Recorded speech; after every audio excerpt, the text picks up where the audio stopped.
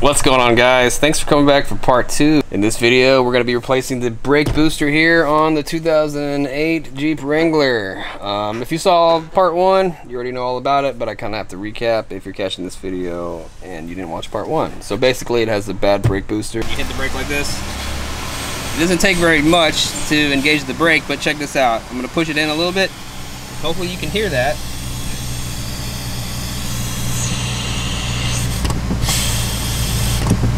And today I'm going to show you how to pull that out and replace it with a remanufactured one. This is going to be a guide pretty much for 2008 all the way to 2011. After 11, things kind of change a little bit. Okay, under the hood, things are a little bit different. Under the dash here, things are the same. Unless yours is manual, this one's automatic. Be a little bit different. If yours is manual, it's a little bit more work, but it won't be too bad. But yeah, 12 and up is a little bit different because it has a different engine, okay? And the dash is a little different, but it doesn't, the dash has nothing to do with anything really. But yeah, brake booster's bad, it's leaking, you can hear it. You can hear it leak when you press on the brake pedal. We're gonna change it today. Here's a little tip, take the door off your Wrangler, it's gonna make it a whole lot easier, okay? So we're gonna take a look at the new one. Okay, so I got this remanufactured one here, it's like 150 bucks. It had some pretty good reviews on Amazon. I got it on Amazon because, you know, I didn't have time. It was just easy, okay? And it was the same thing they sell in the parts store. As far as, you know, this one goes, it comes with everything we need, okay? It's been remanufactured, but it actually will come with a new seal for your master cylinder, which is pretty good, which is pretty cool. And this is all you pretty much need right here, okay? And this is the part we're looking at under the hood, check valve, and this is the part that connects to your brake pedal here. So here's a little tip. It's always good to get the part that you're about to throw on the car and take a look at it. So if you don't know how to replace whatever you're doing, the new part will actually kind of show you what you're kind of looking at. You know, you got some studs here, you got some studs on the back side of it. This is the part that connects to the brake pedal. You get a good little idea. Okay, so here's what we got. We got the brake master cylinder. We're gonna need to disconnect from the booster. First thing we're going to do is we're going to take loose the vacuum line here. Okay, all you got to do is just twist it and pull it right off. Simple. We're going to move it back. Now you're going to want to inspect this line to see if it has any cracks or anything like that. This one's still good. Even with 207,000 miles, it's still good. All right, pretty cool. Let's get this guy out of the way a little bit. All this is going to kind of get in the way, so get ready. Next thing is the master cylinder. We're going to need to disconnect from the booster. It has two nuts that hold it on. They are 13 millimeter, okay? You're gonna just take those nuts off, and we're gonna move this guy out of the way this way. We're gonna be able to look inside the booster, and hopefully there's no brake fluid in the booster, okay? Because if there's brake fluid in that booster, that means this master cylinder is taking a crap, which not too cool, because I really don't like doing these, okay? Especially with this Jeep, because if you replace the master cylinder, you have to bleed the ABS, which is, this is the ABS right here, and to bleed the ABS you need a scan tool. You just can't do it in your garage. You can try to bleed the brakes, but you'll never be able to do it without a scan tool, okay? Because you can't get all the air out of this. So hopefully this thing's cool. But those two nuts, and then we'll head into the car to deal with that. So having some ratcheting wrenches is really going to help you out here, make things a lot easier.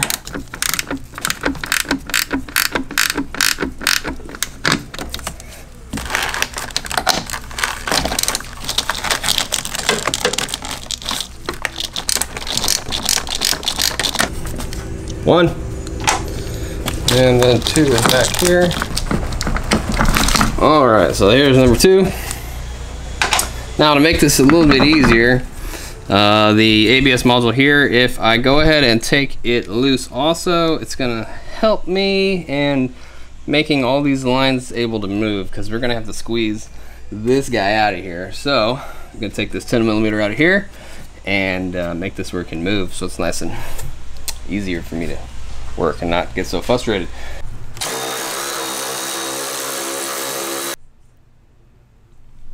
Now this thing is freaking sick, man. If you want a really nice electric ratchet, these Milwaukee's, man, they're the best. Alright, so I got a couple 10 millimeters that hold this whole tray in I took out, and it holds the washer bottle, the computer, and the ABS module. Bolt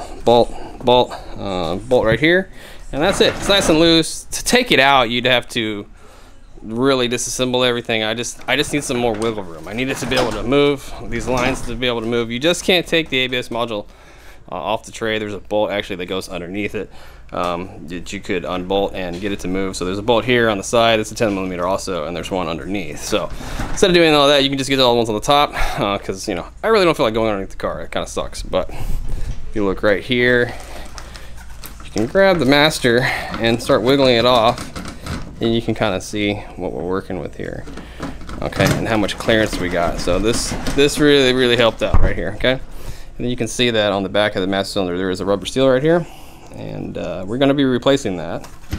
But when it goes bad, this whole thing will leak vacuum, okay. This check valve goes bad, it'll leak vacuum. The seal goes bad, it'll leak vacuum.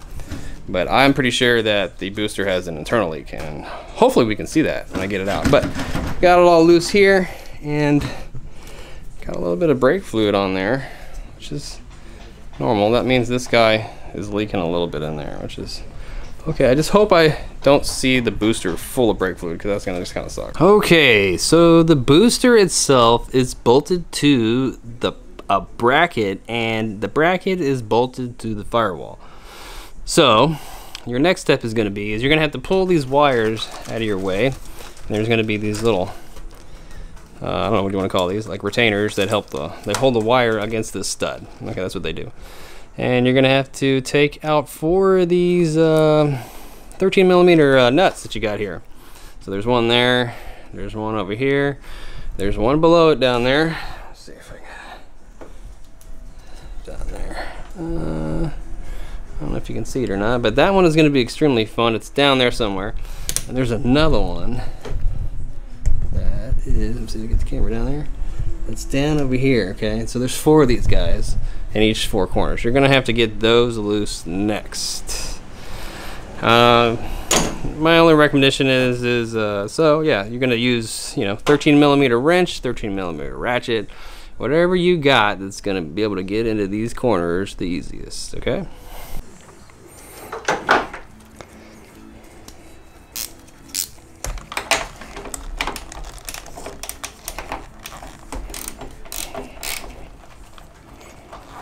There's 1, 2. Continuous autofocus, bitch. Eye autofocus is not on? What's going on here? 3, 4.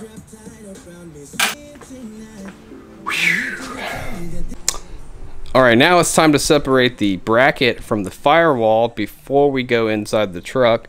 Just get yourself the biggest flathead screwdriver you have, and you're gonna have to take it, stick it in there, and convince it, loosen it up. Okay, get it nice and loose. Okay, you might have to actually, I had to get a little hammer out, kind of hammer it in a little bit just to get it in there and work it loose a little bit. Okay, and after you get it loose like that, then we'll go inside and disconnect the brake pedal, and then work on getting this booster out. What we're gonna need to do first is we're gonna need to disconnect the brake pedal from the rod that you have here, and it uses this clip. Now, I've had some bad luck with these clips before where I've broken them, okay? So hopefully I don't do that today. But after we get this clip off, we'll be able to pretty much disconnect it, disconnect the booster from the pedal.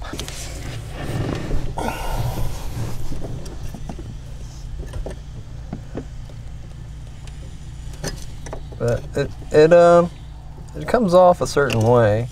You have to like unclip it and push it.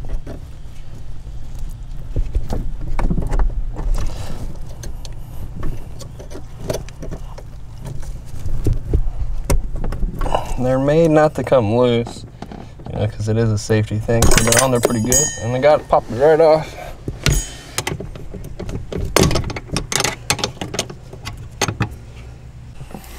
Alright, now we're going to get the master cylinder out of the way. We're going to have to try to kind of bend it out.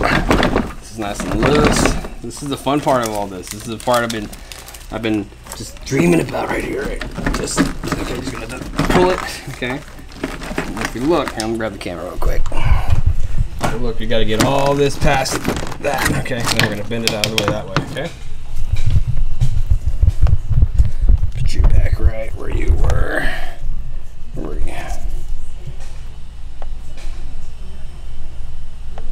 Something like that. Alright, just bend them out of the way. And we don't want to bend those brake lines too much. Okay, they will bend quite a bit, but we don't want to get them all screwed up. Oh, and then it's got this level sensor here I forgot to unplug. Undo the safety clip, pull it. It's going to give me a little bit more room too. Okay, bend it this way. Now if you have a bungee cord, you could bungee this over there to help you, but I don't think I'm going to need it. Just kind of bend them out of the way there. Alright. I'm gonna have to just work on getting this bracket nice and loose.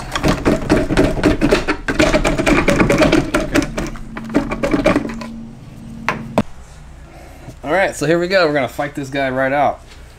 She's ready to come right out. Try to get some of this out of the way. Nice and loose. Alright, you ready?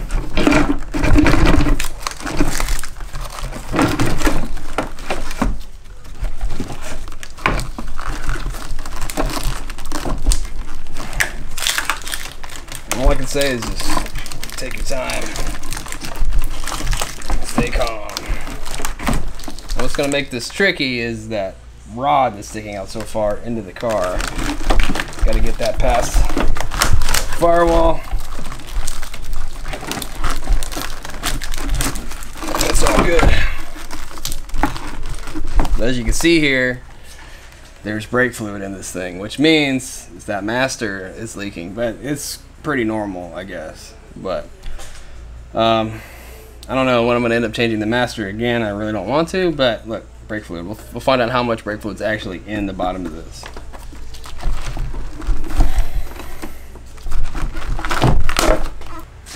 Oh, and this is the spot for your slave cylinder if you drive a manual. So if you have a manual, it's just a little bit more work where you're going to have to unbolt it also, okay?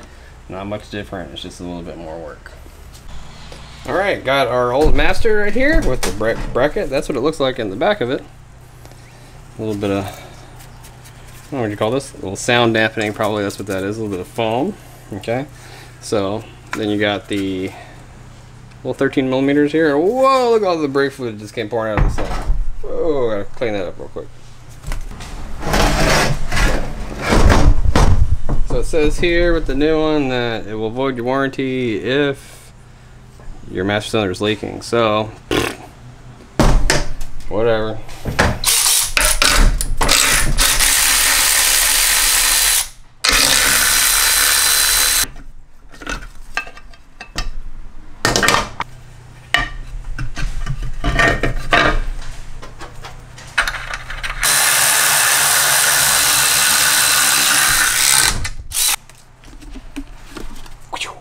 Alrighty. So this one. There's definitely some brake fluid left in it. And it's probably not good for the seals. Let's see how it's starting to rust at the bottom. The rust at the bottom is a good indicator. Alright guys, so what do you guys think so far? Not too bad? Let me know in the comments what you think so far of the video. You know, what you think about this repair here, you know? Curious to know. But we're just gonna smash this bitch right back in and put it all back together. And I'll show you, I'll see if I can show you how this master's leaking, where it's leaking from here in a second.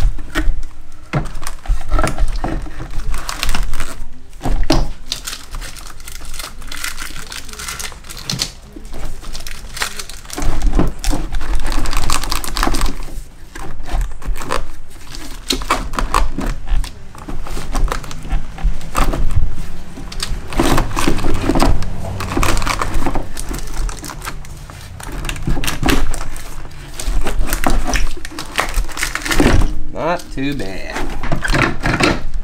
Boom! There you go. Alright. See, that's it. Just put all those 4 nuts back on there. And then the master here, I'm going to replacing the seal that's on the back of this, but I'm going to see if I can show you where it's actually leaking at. Where it leaks. It's kind of hard to get the camera back there, but I can do it. Alright, so if you notice that your brake fluid's disappearing a lot and you think your master's leaking, it's actually probably leaking right down in here, okay? You can see that's kind of oily in there too. Alright, But I think some of this, since it's so black, it might be motor oil from this intake line right here. So I don't really know.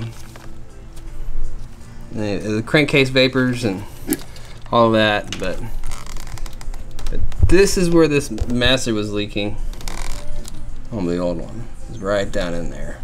But this seal right here, we're gonna have to replace this seal, okay? And then we're also gonna put some dielectric grease on there too. You don't want to use any type of like wheel bearing grease or anything like that. Use dielectric or some like a silicone based grease, like it's made for brake parts, okay? If you use like wheel bearing grease or anything like that, it might swell the rubber up and then you're gonna be in big trouble, okay? I'll show you what I'm gonna use. Get the 4 bracket nuts, put it back on there, and then I'll hook the brake pedal back up and put the master back on, and I'll show you the seal. That's what I'm gonna show you, okay? And then wrap everything up. Should be good to go. All right, so here's the seal on the master cylinder. I'm gonna go ahead and pull this guy right off. All right, not the best angle, sorry. I'm gonna clean off this surface real quick, clean off some of this oil. All right. New seal. Put it on there. All right. Now I'm gonna end up using this. This is 3M silicone paste on the seal. That's the one I put it back. It doesn't rip, okay? And I want to use this because it's gonna be safe on brake parts rubber. All right, it's not gonna like swell up the rubber. It's not gonna make it fall apart, you know, premature or anything like that. This stuff does. It's really good for, you know, not causing you any issues later. But you can use it on spark plug wires. You know, it's good stuff. Just put a little bit right there. I'll just wipe it around with my finger. Just grease up that seal real quick. All right, then we're gonna line this hole up with the rod that's coming out of the booster.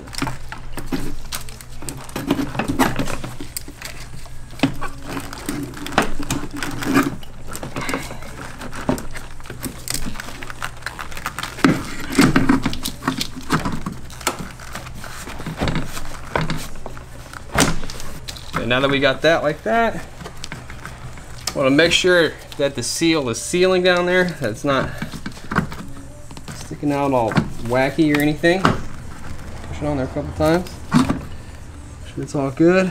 It's all good. Okay, then you put the 2 nuts back on. Then I can go ahead and hook up this vacuum line right now. All right, nut 1.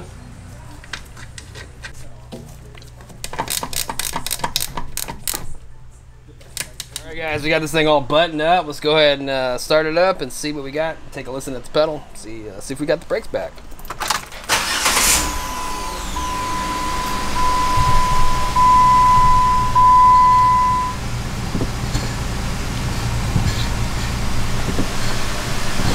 Alright, I don't hear any hissing.